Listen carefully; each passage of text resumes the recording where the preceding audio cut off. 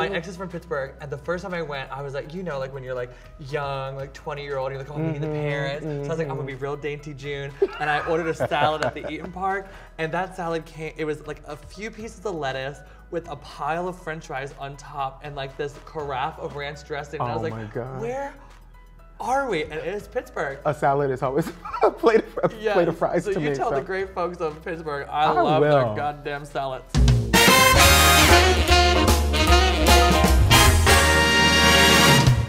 Hello, America. I'm your host, Marti Gould Cummings, and welcome to the Marti Report. In 2018, Malcolm Kenyatta made history as the first openly gay black man elected to state office in Pennsylvania, representing the 181st District in the Pennsylvania General Assembly. Representative Kenyatta, welcome to the show. Let's dive right into the deep end. Yes, I'm so happy to be here. Thank you. Your election in 2018, you made history. You were the first openly gay black man elected to state office in Pennsylvania. How does that feel, being a history maker? You know, so a big part of it, right? You say, wow, that is history. But then the question is, why has it taken so long? Why am I the only one? And so my hope is that people don't look and say, oh, wow, Malcolm made history. But there's somebody who looks and says, you know what, I can actually do that too. And so that's what we hope. Every time somebody steps up and does something courageous, I think it inspires other people to be courageous. I think it's so kind of crazy that in 2018, 2019, 2020, we're still having that conversation of first that elected into office. But it is, like you said, like it's so important, the representation.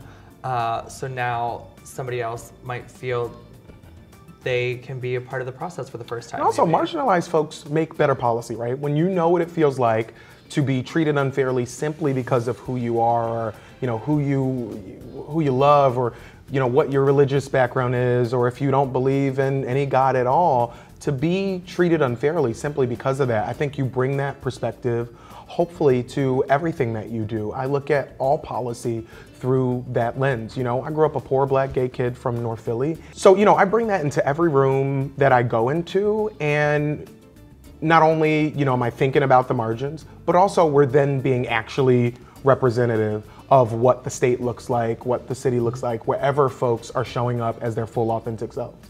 Yeah, you're able to make legislation based on your experience, which is so, that's why representation matters. It's so important. And I want to ask, as an openly queer public official, elected official, were you ever told to turn it down or hide your queerness in politics? Oh yeah, so when I ran, I had this company called Seven Knots Productions who like did my launch video. And in the video, you know, I mentioned that I'm gay, and I like showed it to some folks who were, you know, super supportive before I decided to run. And they were like, so this is a cute little video, but there's a couple of edits you're gonna have to make and some stuff that you're gonna have to take out. I didn't want to be elected and have to have some false other version of myself. I wanted to win or lose as myself, and we won in a landslide. And I think because we did the work, we talked about things that mattered. What were your major platform issues in your elections, and do any of them map out on the upcoming general election? I think so. So certainly deep poverty. I think anyone who's going to run for office anywhere ought to be talking about that, and not just like the middle class.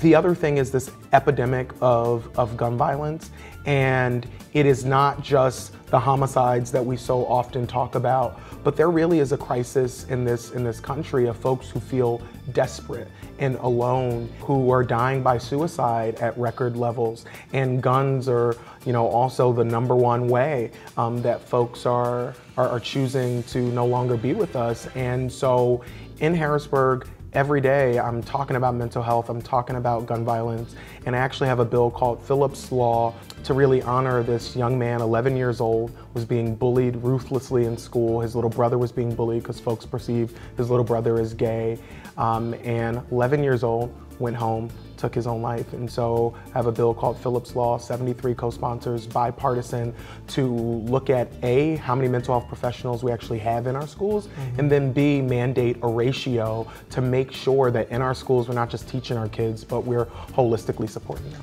Yeah, I'm not sure the exact statistic, but I was reading this article the other day about how there are more schools with like like, I mean, every school like needs security, obviously, but there's more schools with police than there are schools with mental health professionals and social workers to help kids who are either being bullied or maybe there's issues at home, or also classroom sizes are far too big, and teachers may not be able to like hone in on things that are happening. Yeah, I mean, we only have, in Philadelphia, I was just at a rally the other day. We don't have librarians, okay? 7 librarians for all of Philadelphia schools. 7. 7? 7.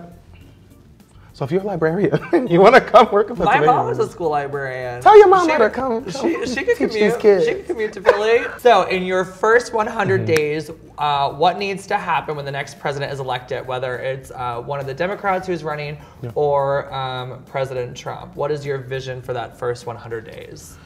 So the second part of that question, I will now acknowledge. For the first part of the question, I think the next president has a big job ahead of them.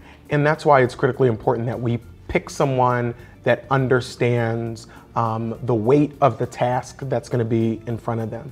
But if I had to pick one thing, and it's almost impossible, but I will pick this one thing because I think it's the core of everything else.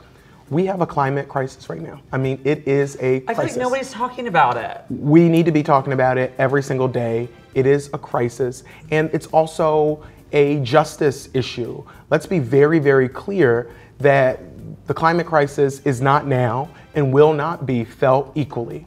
It is the communities where folks are already struggling to get by, where they put that waste disposal facility. It's that community where kids are having asthma attacks that's leading to hospitalizations.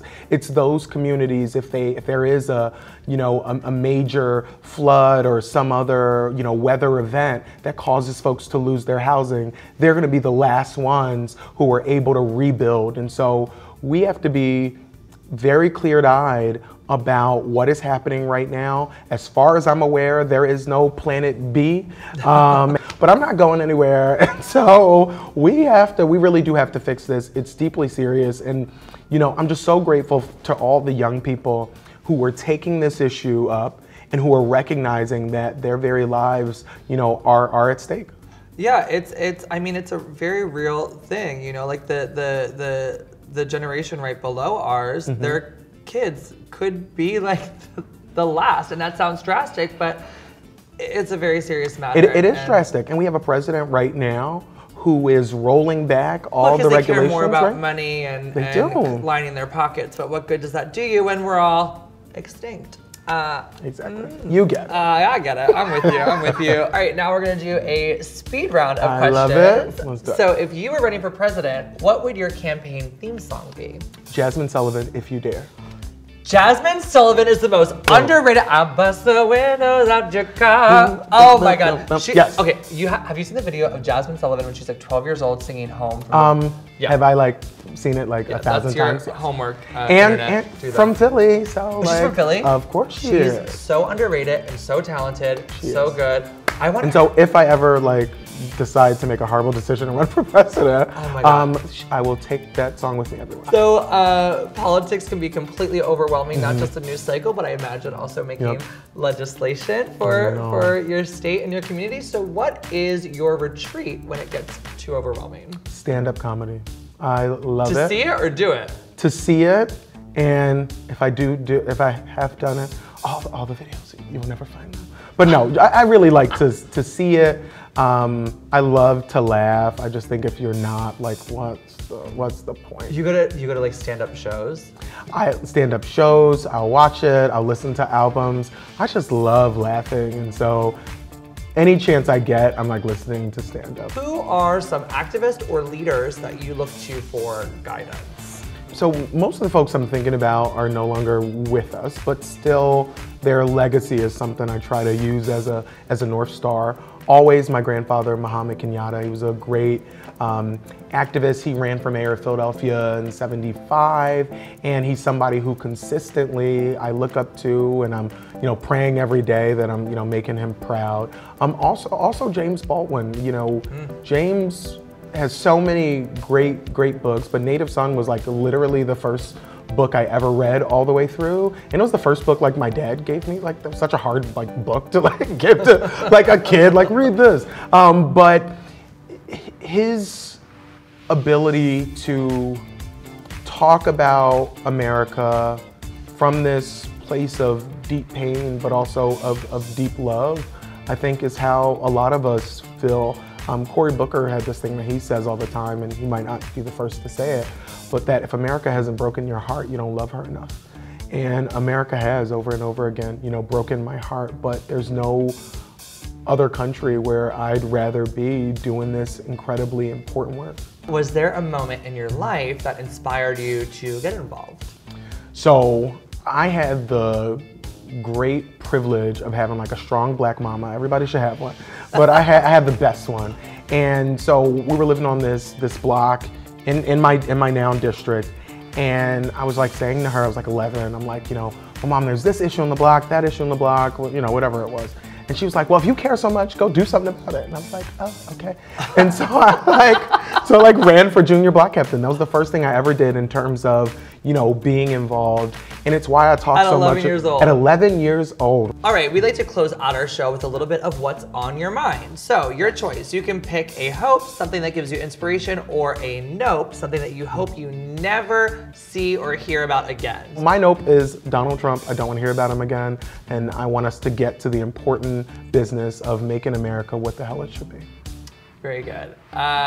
Thank you so much for joining me today, Representative Kenyatta. And before we leave, where can America find you? At Malcolm Kenyatta on Twitter, on Instagram, and don't try to find my Facebook. Yeah, don't get on the Facebook, but check out Twitter and Instagram. Thank you so much for being here. Listen up, America. We want to hear from you. You can tweet to us at LogoTV and use the hashtag MartiReport, or comment below and tell us what election topics you would like us to tackle. Please subscribe to Logo's YouTube and join us next time for another scintillating round of hot politics on the Marti Report.